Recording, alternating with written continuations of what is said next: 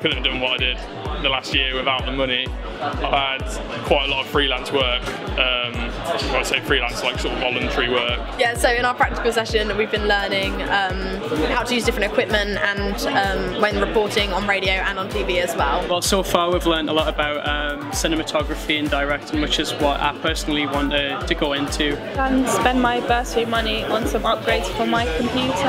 I'm going to use that mainly to get some equipment, like get my own digital SLR, get some of my own personal lights. But I've enjoyed it, got to see a lot of things to do with electronics, things to do with mechanical engineering, lots of different types that could be used in the television industry. I've studied quite a lot of object-oriented programming, things like that, and quite a lot of audio engineering. I've learned how to edit footage, I've learned how to go out and get interviews, I've learned how to talk to people and generate stories from what I've been told. I plan on saving the bursary money and buying a Blackmagic camera.